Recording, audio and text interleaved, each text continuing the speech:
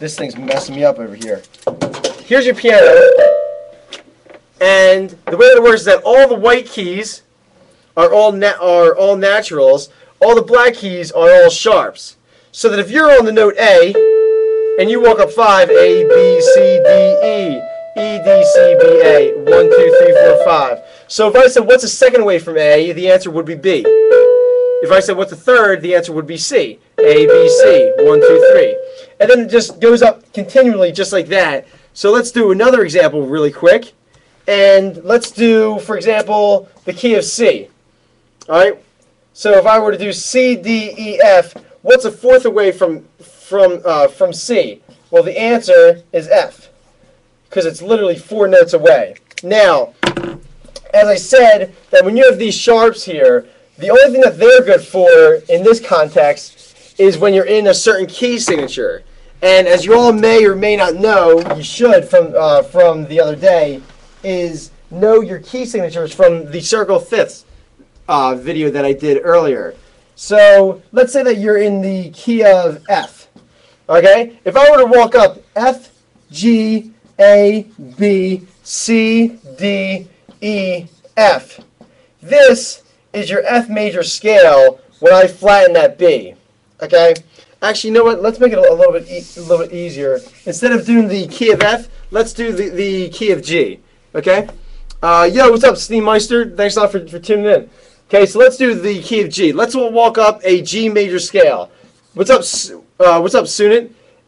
G, A, B, C, D, E, F, G. This is a G major scale when I sharpen this F. And the reason why is because remember that when you're in the key of G, G has 1 sharp. And in the order of sharps and flats, the F is what gets sharpened. Now this is a lot for everyone, which it may or may not be, is that you can simply reply or simply review on my Circle of Fifths video. That'll help you guys out a ton. And so in that video, you'll see that the key of G has 1 sharp. So now let's just continue this concept. If I'm in the key of G right here, my first note's G. What's the third note? B. So when I'm discussing intervals in the key of G, if I say play a third interval in the key of G, the answer would be G to B. Another third interval would be from A to C. Another third, B to D. Because look, all I'm doing is I'm skipping 1, 2, 3. So if I said, what's a third interval from D? The answer is not F natural. Okay? That's wrong. The answer is F sharp. Because F natural is not in the key of G. F sharp is. So let's continue this concept and walk up it. If I'm doing this, okay, there's your treble clef, and let's draw 5 lines. I was told that green doesn't show up that well. Just so anyone that just tuned in, we're working on intervals in this in class today. If there's any questions, simply hit me up or Skype me or anything, and or tell me to stop, and I'll answer your questions for you. If not, I'm just going to keep on continuing.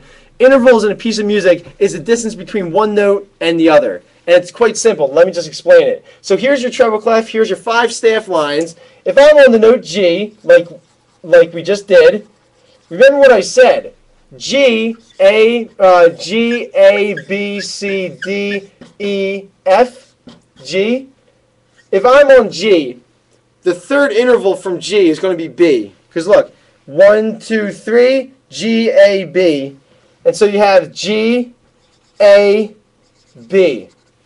So from this note to this note is a third interval. From this note to this note is a 5th interval. Because here's your G, and here's your D. Okay? Now, does anyone have any questions about that? What an interval was, but now I know that it's a space between the notes. Yeah.